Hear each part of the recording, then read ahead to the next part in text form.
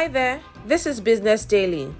In our lead story today, headline inflation in Nigeria hit 27.33% in October, while food inflation reached 31.52%. Analysts at Financial Derivatives Company Limited say that flour and sugar, which are major components of bread, were among the commodities that recorded the highest price increase.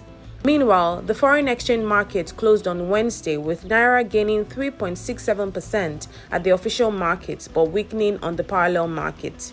After trading on Wednesday, the dollar was quoted at 808.99 Naira, stronger than 852.22 Naira quoted on Tuesday at the autonomous foreign exchange market. Finally, the Royal Embassy of Saudi Arabia in Abuja has disclosed that passengers whose visas were cancelled 2 days ago didn't fulfill the entry conditions and requirements in accordance with the applicable rules and regulations of the kingdom, as they submitted incorrect information to obtain a category of visa that doesn't apply to them, which was discovered upon arrival.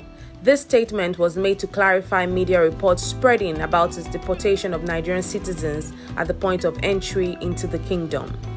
And those are some of our top stories today on Business Daily. For more stories, you can read up on our website at www.businessday.ng. Thanks for watching.